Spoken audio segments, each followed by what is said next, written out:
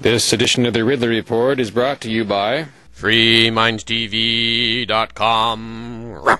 All right, it's June 6, 2009, and I'm standing here with Patty from Grafton. We're in Grafton, and I was wondering, you have something interesting, a charity type of thing you want to do here in Grafton next week. I was wondering if you could tell me a little bit about it. The Grafton Recreation Field, at the end of the field, has an arena that was built a long time ago for horse and dog shows.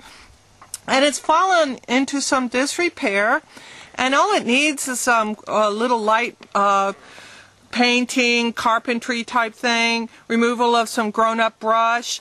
And I have 2 weekends, on Saturday, June 13th, and again on June 20th. June 13th will be for bush hogging some of the brush out of the way, and June 20th will be for painting the fences. Hey, I have a question for you. Yes, sir. You said you went to the town, or you said the Board of Selectmen. Yes. And you talked to them, and they were real helpful and cooperative. They wanted to. Yes, I was thinking this needs to get done. I'm a citizen. I wasn't looking for taxpayers to fund my special interest in dogs or horses.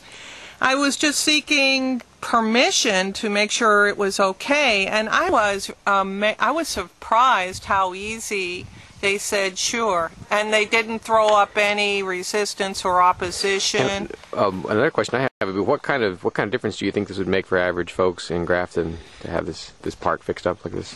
Well, if it's not going to be fixed up, I think it'll just collapse. That part of the park. Mm-hmm. The horse, and what is it exactly? It's a horse. It's an arena, and it was designed for horse shows and dog shows, mm-hmm. and it has had the history of sponsoring the 25th celebration of the Humane Society horse show fundraiser a long time ago by Marianne Garibaldi. Another question I would have is, what do you want folks to do to help you? And can folks come help from outside Grafton, or? Oh yeah, we're looking for anybody, and I think this is a good time for libertarians to show positive support to people, that are interested in dogs and horses, or pursuing your interest without seeking taxpayer support. And because there's no tax dollars being spent on this, and yet it will serve the recreational needs of the community.